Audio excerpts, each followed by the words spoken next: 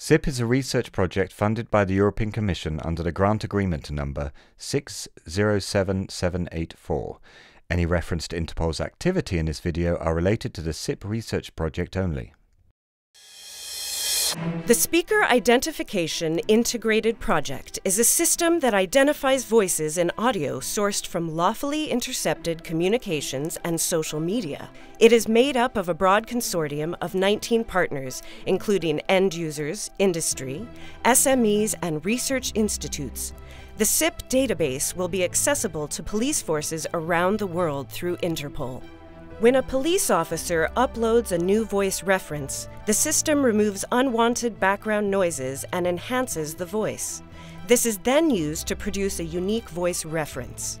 SIP then searches local and Interpol's global audio databases to find matches with known criminals whose voice reference is already stored in the database. SIP also searches social media to find matches with persons not yet known to police.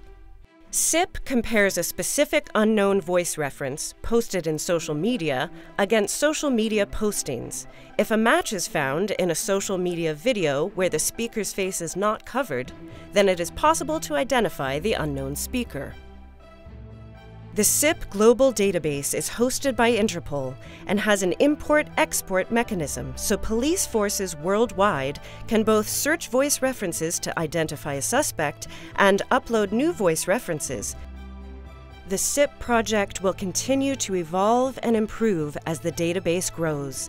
In the near future, SIP could make voice identification technology a more effective, reliable part of a criminal investigation.